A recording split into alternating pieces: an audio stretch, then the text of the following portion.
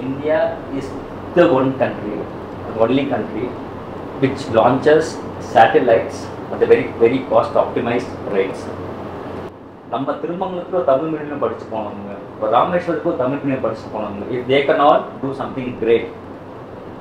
I've seen the diversified students in our school. One wanted to become a sportsman, one wanted to become a pilot, one wanted to become a kind of a entrepreneur. And I've seen whenever there is a thing, people come and share the chocolates with me. What you wanted to become? People say like I wanted to get into space research. Why? Because Stephen Hawking. I read Stephen Hawking's book. I was really stunned and astonished to know that in what age like you guys are reading all of those stuff. It's because of your curiosity, your parents and neighbor, whatever it is, teachers. So one of the science something explore panni nee paatha. Then I used to take a lot of reviews from the DA, principals, class mentors, 103, 4, whatever it is. I mean the book. The book cost is 2,500 or 3,000 rupees. அந்த புக்கெல்லாம் உங்களுக்கு கொடுக்கலாம். ஏன்னா நீங்கள் இந்த ஸ்பேஸை பற்றி நல்லா ரிசர்ச் பண்ணலாம். I thought there will be only one. Keep talking about astronomy or astronaut or space. Last week this fellow came running to me. You know one thing, Sunita Williams is going to return to space. Like whenever he sees me, he like inspires me with his send 4 people to moon in 2030. Where you read this? Venus is the only planet that spins clockwise. Clockwise. Good for the fact. First, I thought space was just like something which is normal, which general. But after I went to Andaman and my parents took me to start gazing, I saw an astrophysicist. We asked so many questions, and from that I learned so many things, and I got interested. I started reading biographies in one stage when I was little. So I once came upon APJ Abdul Kalam's biography and got inspired by it, and I started reading many biographies about these astronauts and physicists, and I got more interest in space, and now I'm aiming to become one of the best space scientists.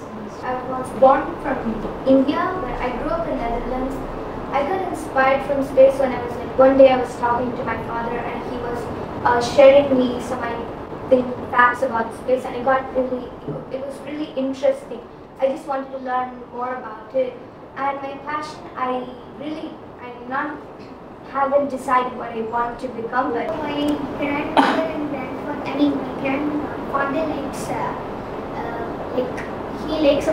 he knows more about space, so I always ask him. So when I was studying second, he told me more about space, so I got interested. So most probably, if I see any space book, I just read. My brother is reading a book. I don't know what book is. So I asked him what is the book. He said that is about science and that is about space. You will learn so many things about space. You want to learn this. I started off gazing at stars. So one day when I gazed at the stars, I saw a blue star, and I thought if I can see that in real, so I thought about that and the book fair came. So I really want to know about the space. Actually, my obsession in space pretty much started from watching some movies. I'm a Star Wars fan. It's mostly based off of conflicts that happen in space.